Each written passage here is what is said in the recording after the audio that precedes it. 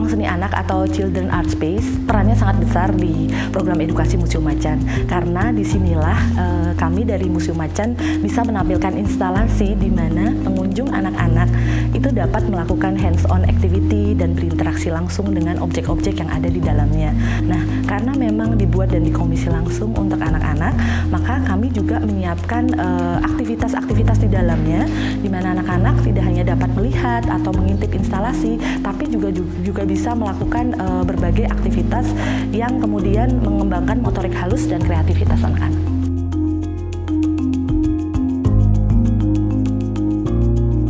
PT Bank UOB Indonesia sangat berkomitmen untuk turut berpartisipasi kepada masyarakat sosial di Indonesia. Hal ini sejalan juga dengan mitra kami, yaitu Museum MACAN, yang sangat memegang perhatian yang tinggi kepada dunia pendidikan dan seni.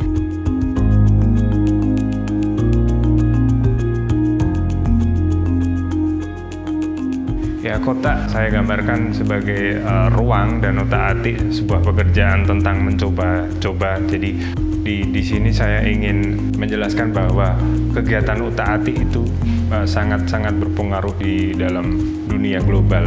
Artinya sebuah penemuan-penemuan ilmuwan itu berawal dari Utak Atik.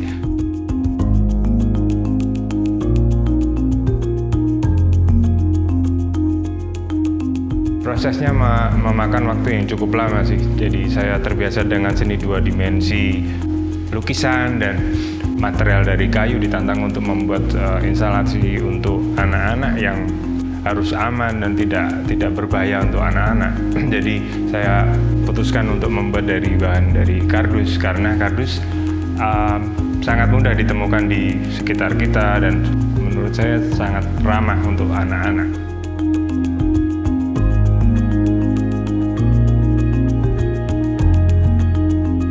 Hasil konsep daripada kreativitas yang dirancang oleh Gatot Indrajati, yang merupakan pemenang daripada UOB Southeast Asian Painting of the Year tahun 2016, sangat brilian karena mengajak anak-anak untuk dapat bereksplorasi di dalam suatu ruang seni yang tanpa batas.